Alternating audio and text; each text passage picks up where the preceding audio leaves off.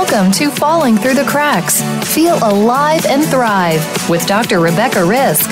Do you ever feel that even though nothing seems seriously wrong and you pass all the medical tests, that you still feel that your health, pain, and fatigue are completely out of control? It doesn't have to be that way. Listen to the tips and suggestions given on our program today and take back control of your health.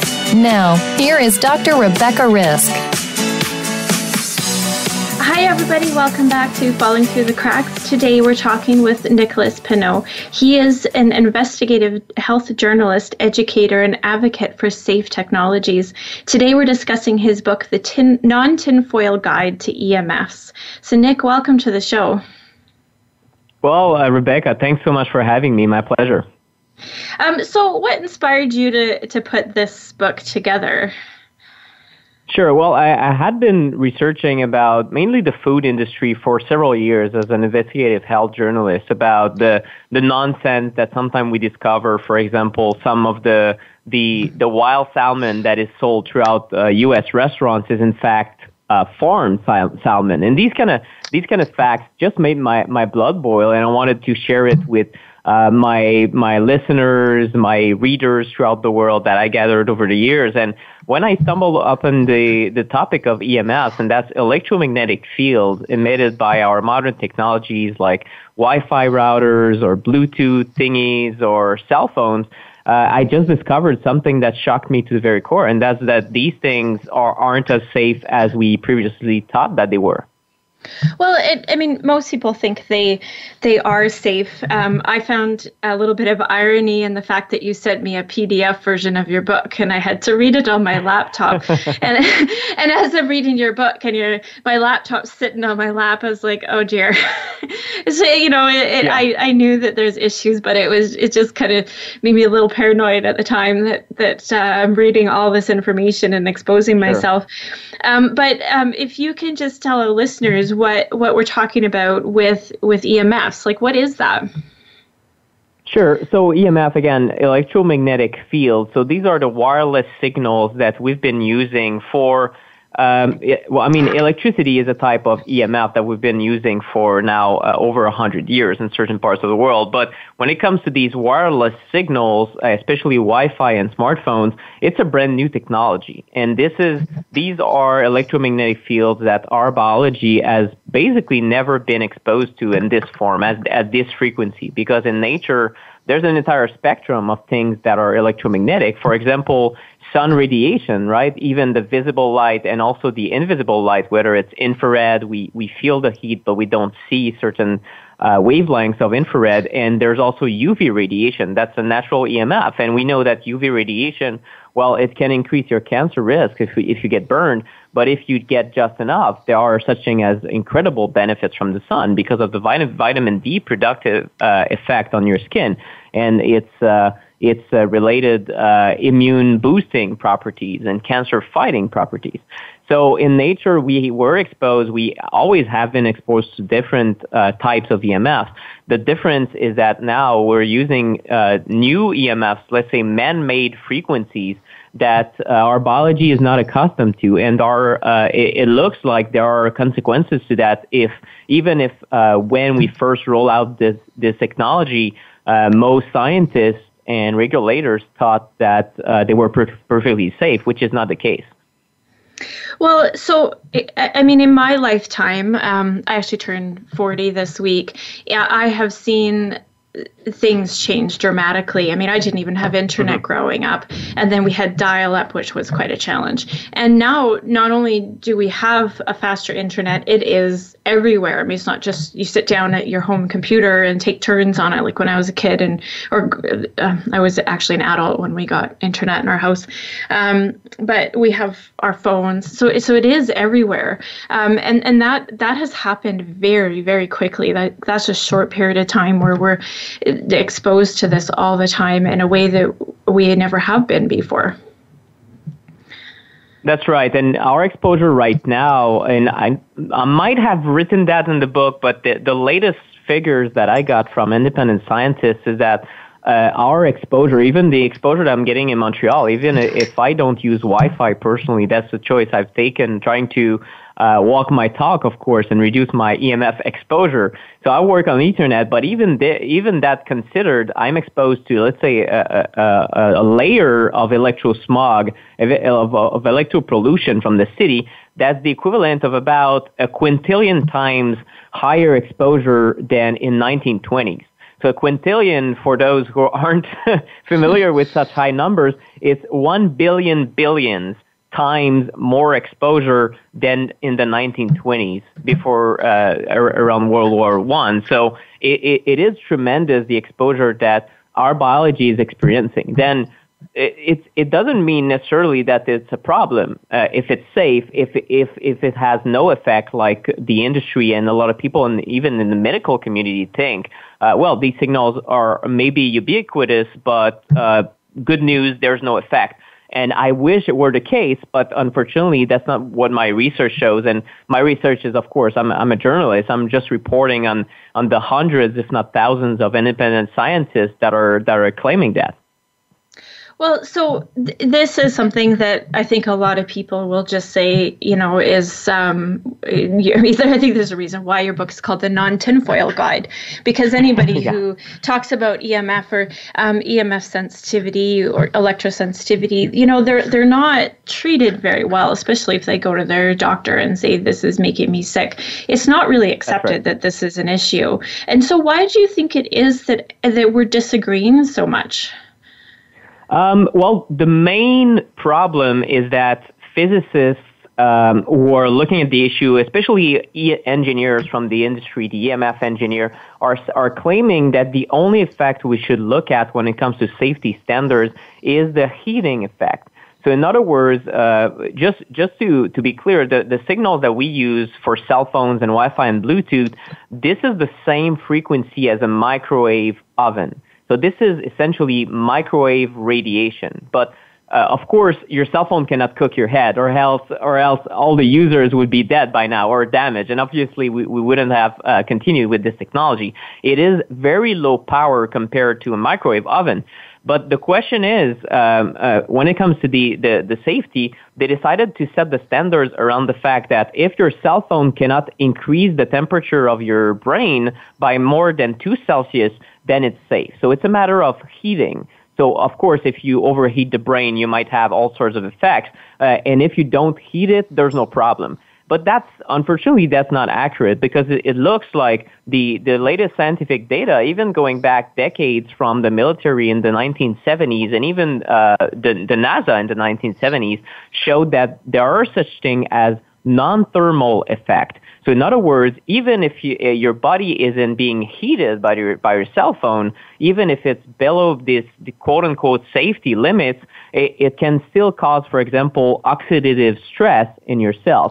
And we know that over time, these end up creating a downstream of biological effects like DNA damage. And DNA damage that needs to repair will therefore drain your cellular energy. So mitochondrial dysfunction. So it's not that much the acute effect of the technology, like getting a burn or increasing temperature in your tissues. It's more the long-term effect of oxidative damage that is essentially an increased cellular stress. So the main problem resides in this argument: is there such thing as non-thermal effects? And the bizarre thing in my findings is that, well, there are literally thousands of studies on all levels, studying organs, studying in vitro, in vivos, in animals, in plants, in humans, that do show that these non-thermal effects are real and are happening at levels,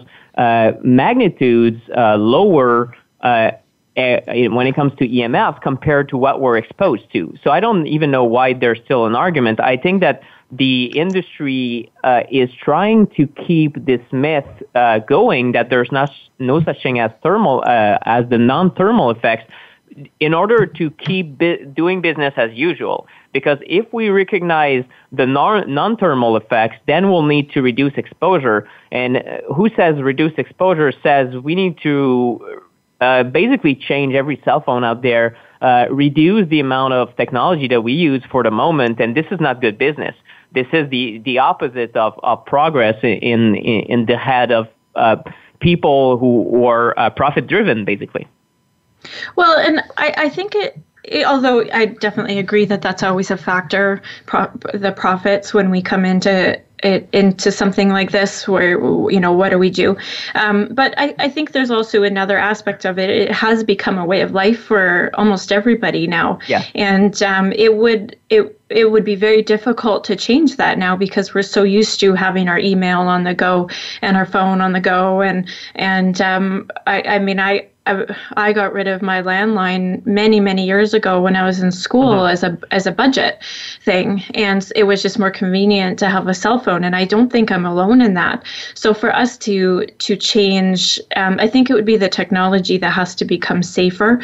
That to me, that's the only thing that could happen, and there should be a movement towards that. I totally agree. Users should not have the responsibility to use their cell phone differently. I don't think it's a responsible thing for the government or companies or anyone to claim, well, users should just change their habits if they're afraid that their cell phone might increase cancer risk. Users are not going to do that mainly. We should change technology. And it's not about stop using wireless altogether. I think it's really a matter of, for example, changing where we place cell phone towers, removing cell phone towers that are right next to where people live and having them be a little bit more in the vicinity of cities, like they've done in several countries, by the way. So a lot of countries outside the U.S. and Canada also, I must say, is pretty behind on that. But they've taken action, and they've actively put regulations in place to reduce exposure in their most sensitive populations. For example, you do not see, in India, they've banned the installation of cell phone towers on top of hospital buildings, near playgrounds, near nurseries, near kindergartens, and it just makes sense. This is caution. This is following the precautionary principle, which says that in the face of scientific uncertainty, we should act with caution instead of doing the opposite, like we're doing right now in the U.S. and Canada and other countries, which is, well, in the face of uncertainty, maybe it's a carcinogen, maybe it's not. Let's increase the levels.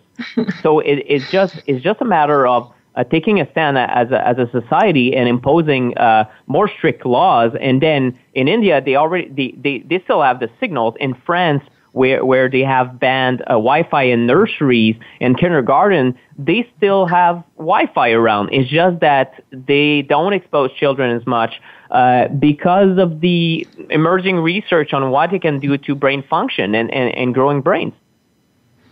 Well, so I want to get into that a little bit more, but not quite yet. I want to talk about just where. So what are the regulations set in North America? So you're saying that we're just not acknowledging it? Are there any safety standards at all? There are. The safety standards are based on heating. So it means that you can be exposed to up to it's around 60 volts per meter, which is a tremendous exposure. You would be hard pressed to even find a device or even a cell phone tower that would expose you to such levels. So in other words, anything goes in North America because, again, this is based on heating, and there's basically no device that are going to increase your tissue temperature by that much. So they're not looking at really what is the lowest safety levels, and it's all based on the false premise that only heating effects matter. So when they install new cell phone towers and it's right next to habitants, right on an apartment building or near a school, or a Wi-Fi router in school is so common, even the industrial strength stuff. It's based on the false premise that only heat matters, and when they take measurements, they're happy to report that it's a fraction of what the safety limits are. So there are regulations in place. It's just that, again, they're based on a false myth perpetuated by the industry. And the longer we maintain this myth, the more we're going to continue having this false sense of security, basically. Well, it doesn't make sense to me. Is this industry self-regulating itself? Because usually don't we have our government that will set the standards without being involved? So it sounds to me from what you just said that that's not the case. It is. So the FCC, Federal Communication Commission in the U.S. is responsible for that. You have Health Canada and their Safety Code 6 in Canada. These are the guidelines, and they are relying on mainly information from the International Commission on Non-Ionizing Protection, Radiation Protection, IRCNIP, and this IRCNIP is doesn't seem to acknowledge these non-thermal effects. And at the moment, there's a lot of independent scientists worldwide who are really trying to change that, to make them aware that these non-thermal effects are occurring. But this group is strongly influenced in the case. Certain scientists are claiming it's strongly influenced by the industry. So the industry, it looks just like it happened with so many industries, has a strong grasp, a strong influence on where the science is going. And one of the things that they're actively trying to do is to publish no effect studies to create this doubt in research. A technique that has been used by big tobacco, by big pharma, and by the food industry when trying to manufacture doubt. And the regulators after that are looking at IRCNIP, or looking at the entire amount of data. And if it's 50% of studies say no, 50% say yes, well, their conclusion is that, well, we will not change standards because the studies so far are inconclusive, right? But is that true?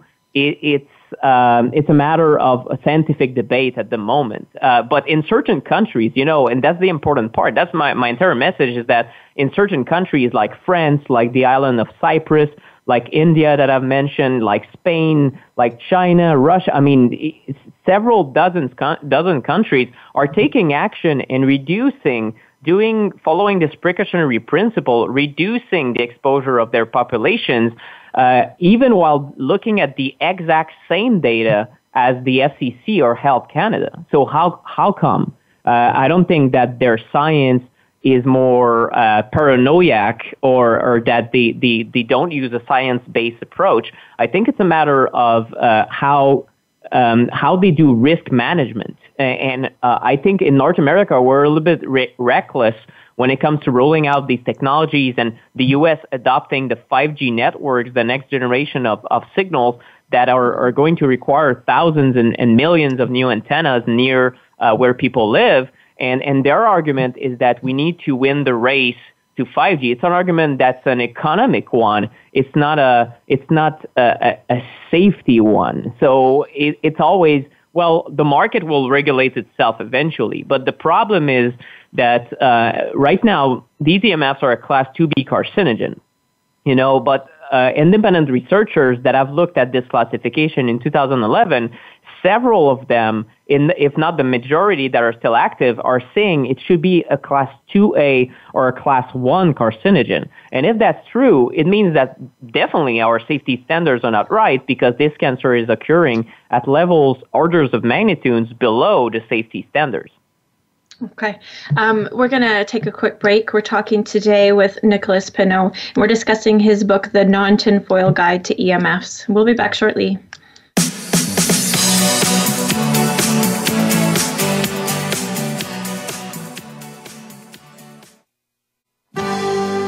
Your life, your health, your network. You're listening to Voice America Health and Wellness.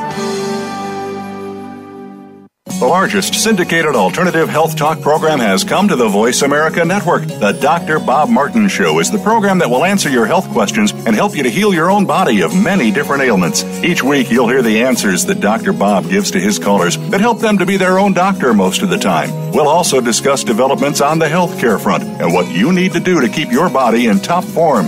The Dr. Bob Martin Show airs Wednesday mornings at 9 a.m. Eastern, 6 a.m. Pacific on Voice America Health and Wellness. The Voice America Live Events channel is here now to showcase your corporate, individual, or organization's live event. Visit voiceamerica.com/live events to see all of our past live events and find out more. Whether it's a multi-day conference, special speaker, or single-day event, we've got everything to make your event a success. We can do a few hours or a few days. For more information about taking your event to the next level, call Jeff Spinard at 480-294-6417 or email info@voiceamerica.com. Again, that's Jeff Spinard at 480-294-6417 or send us an email to info@voiceamerica.com. Voice America is where you are and where you want to be. Join us around the globe as we broadcast live from some of the most interesting events available. Don't forget to view all our live events, including on-demand access to past events that you may have missed by visiting voiceamerica.com/live events. Your life, your health, your network. You're listening to Voice America Health and Wellness.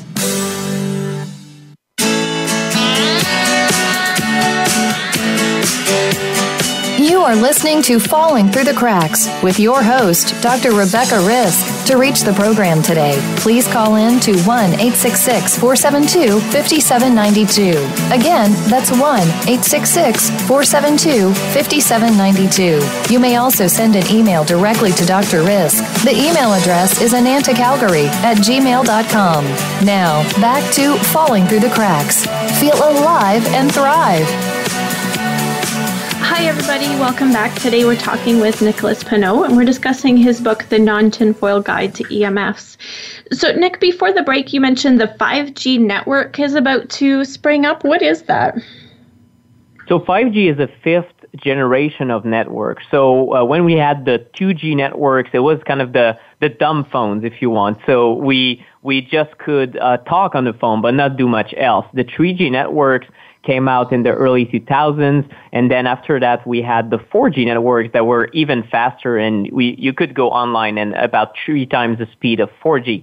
Now the next generation is 5G, and the big difference is the amount of cell phone towers that are going to be required, because this is a very high-speed technology but with very short distance. So in residential areas, we're talking about one new antenna every 3 to 12 homes. And in downtown areas, there's going to be likely several antennas every block on traffic light signs, on different poles, different buildings, side of the buildings, wherever it can fit without being too ugly. Is basically anything goes at this point. And the problem is proximity again, because the closer you are to a source, generally the higher exposure. So the big concern is, again, this technology is being rolled out following the same outdated idea that only thermal effects matter, and this is on this false premise of safety that we're going to, again, increase the speed, the convenience, and that's good. Users are excited about that. I mean, I'd be excited about that if it weren't my concerns over health, but at the same time, we're increasing this background level of EMFs tremendously. Okay, so in the first break, you mentioned a little bit about what this is doing to us, but I want to talk about what you meant by it, because I know that just saying DNA damage or mitochondrial dysfunction is going to confuse a lot of people. So sure. What does that mean to us as a user? What damage will happen?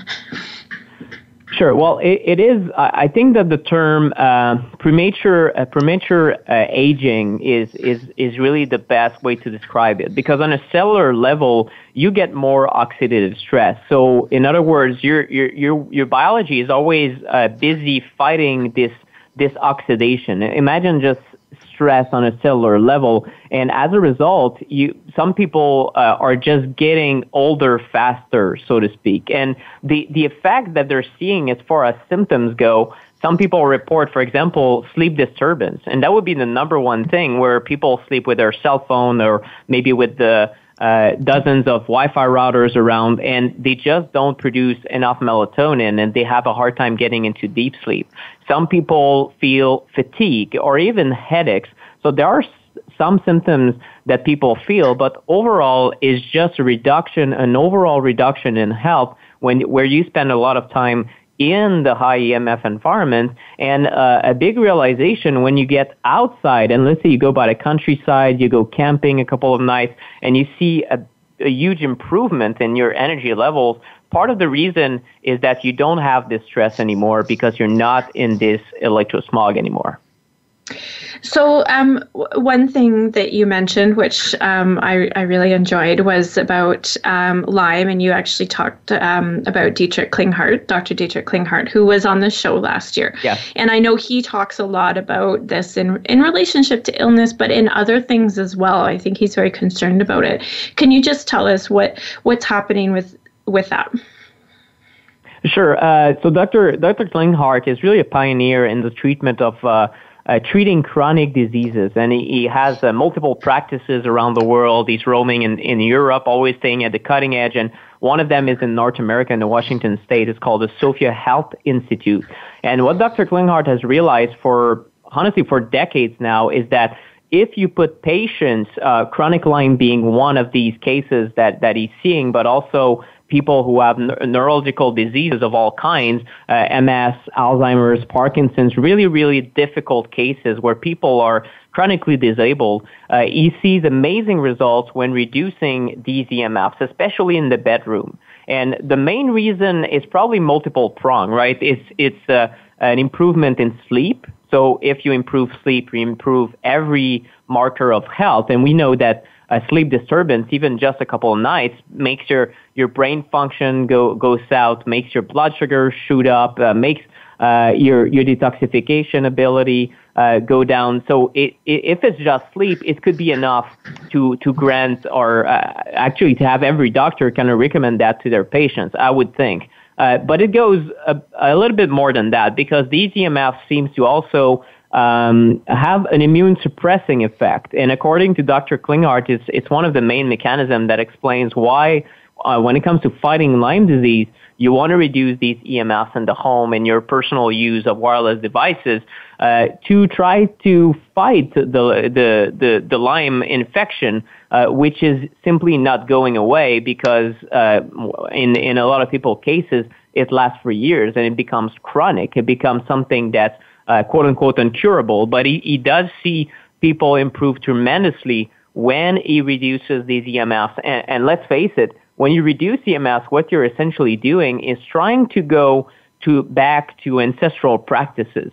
And I think we live in the modern world. We shouldn't go just hide in a cave and stop all technologies. However, studying our ancestors gives us some clues on what is compatible with our human biology. I think, if I may put it in very simple terms.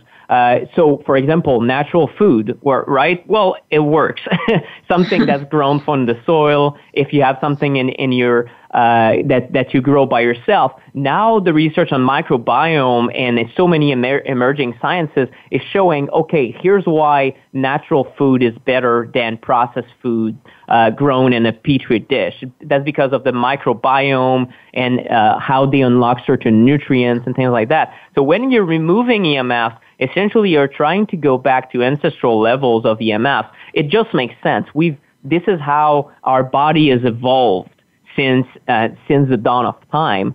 So this is what Dr. Klinghardt and other Lyme doctors and other practitioners throughout the world are seeing, that this reduction in EMFs, especially at night, simply leads to more natural healing ability for almost any illness out there. Well, and it's not like we need the internet when we're sleeping anyway. So I think yeah, it's kind of useless. And who needs your phone pinging on all the time when getting a text or an email? Like, that's just going to disturb your sleep anyway. But we don't need that on. Sure. Now, one thing I know that we've talked about for years with cell phones, when they first came out as well, is that they're going to cause cancer. Is that the case? Yeah. Well, it is controversial for sure. Certain researchers are saying that's yes, that's a definite yes. For example, Leonard Hardell from Sweden, who has seen 500% or a fivefold increase in brain cancer risks when in adults when they use cell phones before age 20. That's his professional opinion. The Hardell group has been studying the question for decades now, and he has been one of the first people who has identified Agent Orange as a carcinogen. So he's a pioneer in these kind of studies. Now he's focused on EMFs, and he's saying that. Well, that's one voice. When you look at the overall data, the problem that some people have with the brain cancer risk from cell phone use is the fact that overall brain cancer doesn't seem to be increasing, and that's true. So how can it be that it's not increasing if all these new users are using their cell phone, and 2 decades ago no one was, basically, or just a couple of businessmen with the huge phones? Like, I remember my dad had this 4-pound phone stuck somewhere in his car that was like a Nokia 9000 in maybe 1996. Well, no one was using a cell phone almost in that time. But when you look at where the tumors are located, there is an increase in certain tumors of the head that could be related to cell phone use. And we're seeing a tremendous increase. For example, acoustic neuromas, that is a benign tumor that can lead to many complications, and that can be deadly in certain situations. Parotid gland tumors, thyroid gland tumors. So all these tumors, or even the glioblastoma, is one of the most the deadliest cancers of the head, is also increasing. And all of these are situated, if you will, where people talk. And something that goes and reinforces this is the fact that ipsilateral cancers are increasing. So in many studies, ipsilateral simply means the same side of the head where a cell phone was used, you see a tumor. So there is a stronger correlation on where people use their phone. So if they're left-handed, they use it on the left, you see more cancer risk on the left, and the opposite is true on the right side. So this is really what has been seen so far. And in 2011, as I told you before the last break, it's a class 2B carcinogen since 2011. But now a lot of people are saying we should have a reclassification at 2A or 1, which would be in that case class 1 carcinogen. There's a huge U.S. study just 2 weeks ago that was published called the National Toxicology Program NTP study. And the U.S. taxpayers basically invested $25 million to produce what is essentially one of the most the most important as far as time and money invested when it comes to studying the effects of EMFs on rats. And from basically the equivalent of cell phone use. And what they have found, and the report just came out after basically a 2-decade saga, is that there is a clear evidence, and that's the highest degree of evidence available at the NTP, which is in itself the golden standard of carcinogenicity science. They said there's a clear evidence of heart schwannomas. So it's a type of rare heart tumors that principally attack the myelin sheath, the Schwann cells on the insulation of the nerves. And also, this study has found different levels of evidence for increased tumors of the brain, of the adrenal glands, reduced birth weight, increased DNA damage, and also other effects that normally should not have been seen because, again, the levels that these rats were exposed to are equivalent to what users are being exposed to on an everyday basis. So that comes and reinforces the cancer evidence when using cell phones. And I think that, again, this has been published, and right away, the FDA, who originally mandated the study in 1999, said, well, we cannot really apply this to cell phone users. And they came with a strong PR response that I don't think is credible. I don't think that they did a good job, and I think they're trying to sweep this under the rug. And unfortunately, the news has not been reported that much when you look at the importance of this study. Well, and it does feel like if you talk about it, you're one of the crazy hippie people that believes in UFOs, which is why the title of your book, The Non-Tinfoil Guide, because it is legitimate, but you sound crazy when you talk about EMFs as an issue, and that's kind of the way things are set, right? That's how I feel anyway. That you talk about this, and people are like, "What are you talking about? It doesn't seem to be an issue." But you're saying, I mean, there's tons of science behind it, and we do need something to be safer here. Yes, it's always a question of, if you look at the science that's available at the moment, are you on the safe side and taking precautions, which is for my own health, it's always been like that. I will not wait on a double-blind, placebo-controlled clinical trial on the use of chamomile tea in order to calm me down at night. Yesterday, I had a chamomile tea. I felt calmer and I slept soundly. I don't need a study to tell me that. So sometimes you don't have to wait for science to tell you something. And when it comes to risks, it's also the same thing. Is there a study on every pesticide that's ever been used and their effect long term? The answer is no. A lot of chemicals are unregulated, and I think it makes sense to try to reduce our pesticide exposure, because of course a pesticide is not a vitamin. It's not going to make you healthier. So with the same idea when it comes to EMFs, it's about reducing exposure, reducing time of use. Not sleeping with a freaking cell phone under the pillow, because it's definitely not going to improve your sleep. And chances are that it will disrupt it. And then when you ask the people on the forefront of the issue, not the researchers who are in a lab trying to work on theories or study populations that have been damaged from something, and that's called epidemiology, studying the past in order to not repeat future mistakes. When you look at clinical setting, Dr. Klinghardt, but also the top doctors in functional medicine, Dr. Zach Bush, Dr. Dan Pompa, I can name them all day. A lot of these doctors are claiming that they're seeing these cases of people getting sick from EMF, having these EMF-related symptoms. And then they're also claiming and seeing on a clinical standpoint that when you reduce these EMFs, people heal better, they feel better, and they sleep better. So this is enough evidence for me to say, okay, we should probably reduce exposure. We should probably turn off the Wi-Fi at night. We should probably reduce cell phone use to the head, because the studies, it looks like the more time goes by, the more studies on brain cancer are being published. And I want people to protect themselves now. And the worst thing that can happen is that we all protected ourselves for nothing, because it ends up being completely fine, which I don't think it will happen because of where science is going. It is going in a direction where every year it looks the portrait looks a little bit worse, and people are exposing themselves more.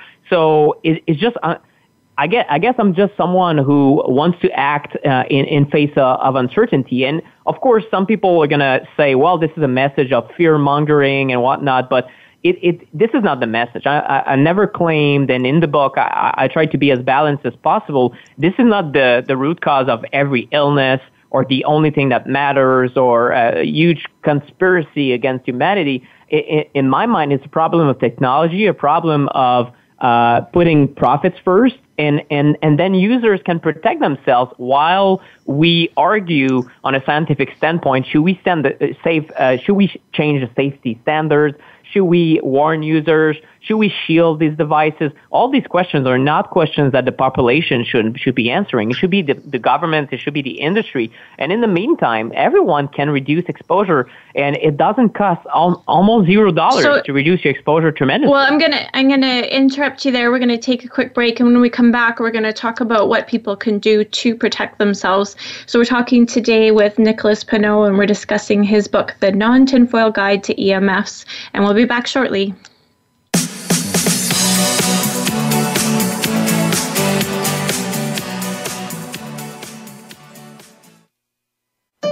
Opinions, options, answers. You're listening to Voice America Health and Wellness. Take us on the go. It's even easier now. The Voice America Talk Radio Network has a mobile app for iOS, Android, or Amazon Kindle. Visit the Apple App Store, Amazon, or Google Play to download the app powered by Aircast. It's free and no registration is necessary. In minutes, you could be enjoying your favorite Voice America Talk Radio host no matter where you are, in the car, out and about, while traveling, or anytime you can't be close to your computer. Catch up on the archives you've missed or discover new shows on the spot. Search Voice America at your favorite app store. What causes us to be sick? We're not talking about the actual illness or the scientific cause of illnesses. We're talking about your body and health. Listen for the healing whisper of return to peace. Each week, host Dr. Marianne Chase shows you how to listen to your heart to identify poor health, stress, and disease. You'll learn how to heal energetically and spiritually, as well as physically. It's time to depend less on the drugs and more on the heart. The Healing Whisper airs live every Friday at 11 a.m. Eastern Time, 8 a.m. Pacific on Voice America Health and Wellness. We're on the pulse of the world with great shows and hosts. The Voice America Health and Wellness channel is also on Twitter. We've got ideas to keep you healthy, breaking health news, and more. Follow us on Twitter at VoiceAMHealth. That's at VoiceAMHealth. Opinions, options, answers. You're listening to Voice America Health and Wellness.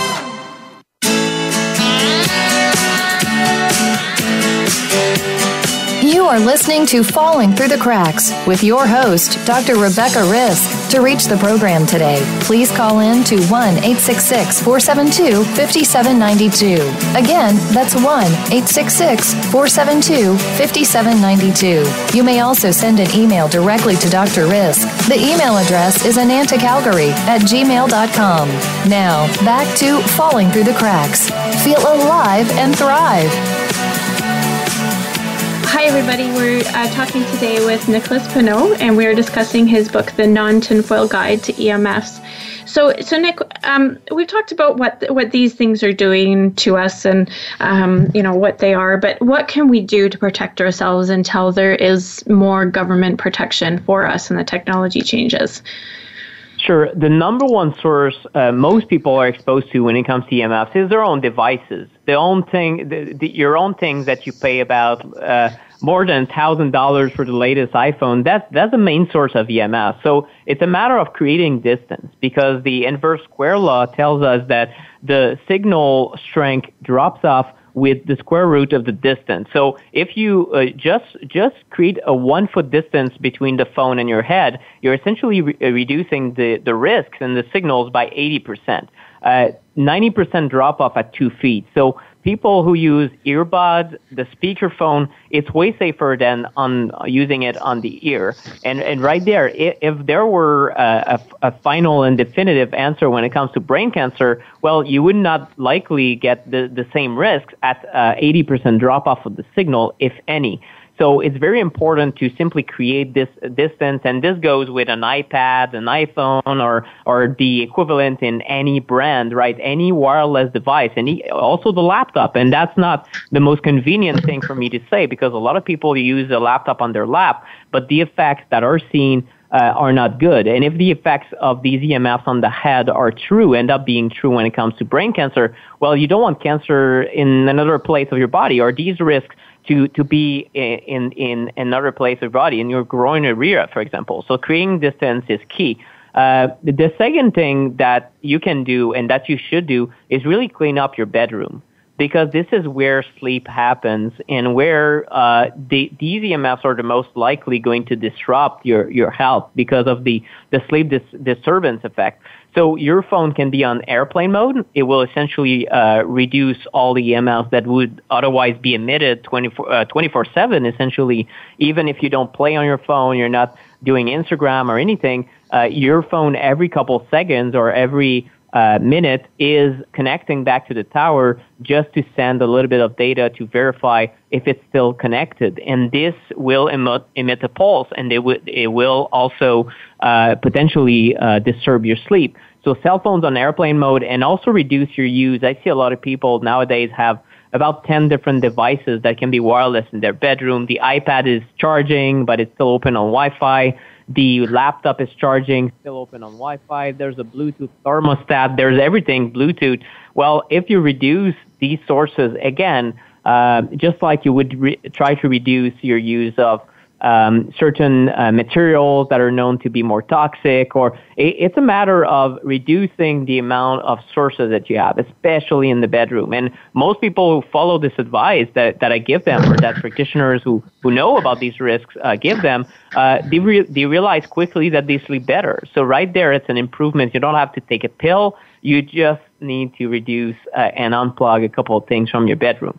And the third thing I would say is that when it comes to children, we don't know exactly what the long-term consequences are, but they're worrying, because if anything that science is finding at the moment when it comes to adults is true, children are more likely to absorb this radiation. In fact, they absorb at least twice the radiation compared to adults pound per pound, and a cell phone signal can go all the way to the other side of their brain compared to about an inch or two in an adult, because their skull is thinner and their head is smaller. And our technology, our safety standards are not tested on children or on the equivalent model of a children. And if they were, I don't think that these devices would be deemed safe. And that's an issue that I think is long overdue, because even if the industry can claim, well, our devices are not made for children, well, in one survey in 2014 from the American Academy for Pediatrics, and that was in a Philadelphia neighborhood, it was in fact 75% of 4-year-olds had a cell phone. And that's probably for safety reasons, right? Parents don't know better, and it's great that they have it in case of emergency, but probably should not be used on the head, especially when they're so small. So that's another big concern. So what I would advise for all parents who hand their cell phone or an iPad or any kind of wireless device to a child, put it on airplane mode. And you can download apps that can be played offline. You can download movies beforehand and then a tablet or iPad, and have your child reduce their risks associated with this technology, because you will have put airplane mode, the safeguard of airplane mode, beforehand.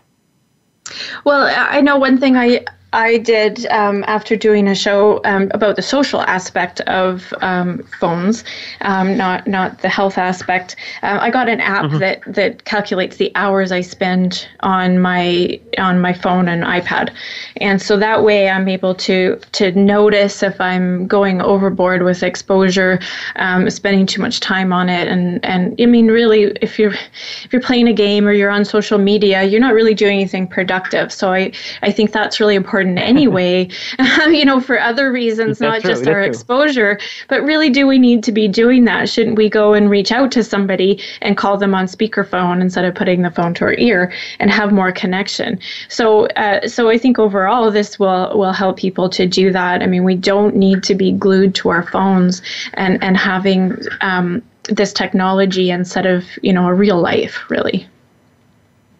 That's true. And when it comes to reduction, I also haven't mentioned something that is essentially the biggest exposure that people get at home is oftentimes their own Wi-Fi router. So just turning off the Wi-Fi at night, for example, you could purchase a $5 to $7 Christmas light timer, and a lot of people will have them already for their Christmas tree. You can plug your Wi-Fi router inside this timer and automatically make it turn off between the hours that you please, 11 p.m. to 6 a.m., and just make sure that the entire household that isn't getting exposed to these signals. And most people also report better sleep when they turn off their Wi-Fi. And a lot of people tell me, well, Nick, that's good. I just turned off my Wi-Fi, but I can see that there's about 150 other networks just from my neighbors. Well, that's true, but the biggest exposure is the one Wi-Fi router that's closest to your body, and chances are that it's your own Wi-Fi router that's a problem. So installing it in a remote area of the home is preferable to it being close to bedrooms or living areas, and then turning it off at night or even turning it off when it's not in use. And you would be surprised how many people barely use their Wi-Fi during the day. Maybe they're stay-at-home mom taking care of kids, and no one is using the Wi-Fi, but it's there. It is filling the environment. And if you want to reduce your risk, you might as well just open the Wi-Fi when you need it. Or even better, which is something I do at home now with my little Elliot, who's 6 months old, I decided to not have Wi-Fi, and we still have the internet, right? But it's called an Ethernet cable. And this is how everyone used to use the internet, through a cable. And of course, it's a little bit more hassle. But once you do your home rewiring, or you just use a wire from the router to your computer, well, you have zero radiation. And you still have, in fact, you have a better connection, because as you mentioned at the beginning before we started, my connection is 100%. Well, yeah, I'm on Ethernet cable, so there's no fluctuation in the signal, and it's faster, it's more stable, it's more secure. So it's always something to also consider, especially for people who have an office, or people who have a home office and their computer is not going to move around. You might as well just have it plugged in. There's really no reason to be on Wi-Fi except convenience, of course. But something I say all the time, if you want convenience, you can eat McDonald's or Arby's, or you can eat junk food all the time, right? That's convenience. But we know that convenience sometimes doesn't lead to best health. Convenience is just watching TV and not moving your body. But again, it doesn't mean to the best health that you could have, or even happiness. So it's a matter of reducing convenience a little bit, not to the extent that you feel like you're depriving yourself and gonna worry over worry about it. But it's reducing exposure to the point you feel comfortable, and taking these baby steps to reduce your exposure. Well, and if you're following the advice of not having your laptop on your lap, it's going to sit on a desk or a table of some sort.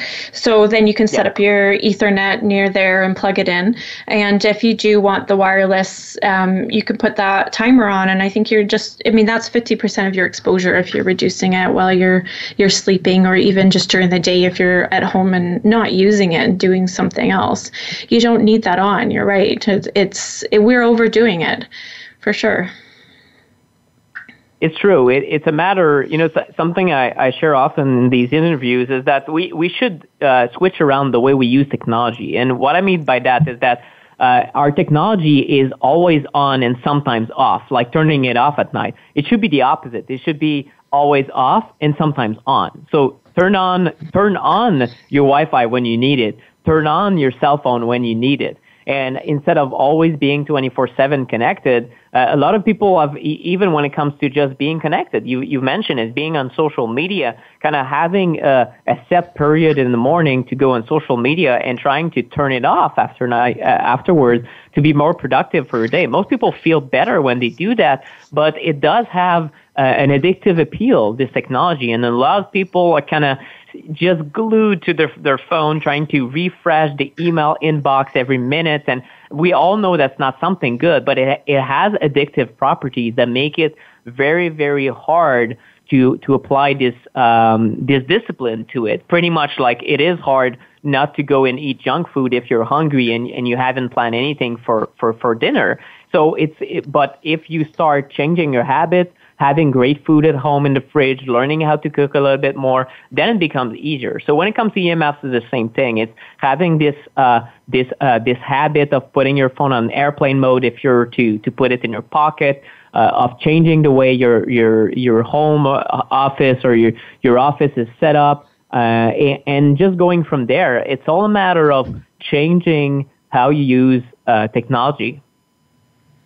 Well, that's perfect, and I think a perfect way to end the show. Now, if anybody wants more information, your book is full of great stuff. How can they get a hold of you or your book? Sure. You can look for my name on Google. You'll find my Facebook page and YouTube. It's Pineault, Pineault. So Nick Pineault.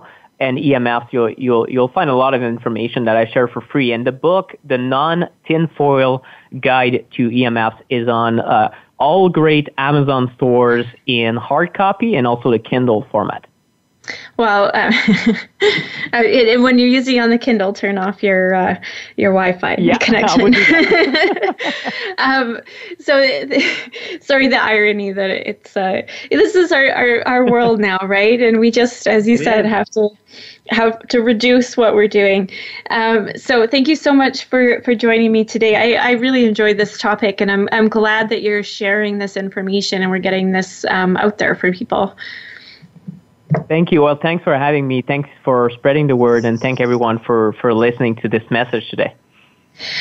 So today we were talking with Nicolas Pineault, and then his book was called The Non-Tinfoil Guide to EMFs. If you want more information about my story, you can find that on my blog site at dr-risk.com. Don't forget to follow me on Twitter, Facebook, Instagram, or LinkedIn. You can send me an email at anantacalgary@gmail.com. Thank you so much for listening today, and be sure to make today a great day.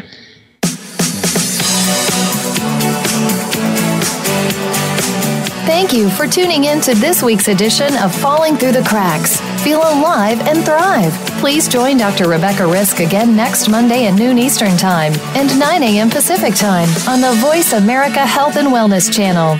We'll talk more next week.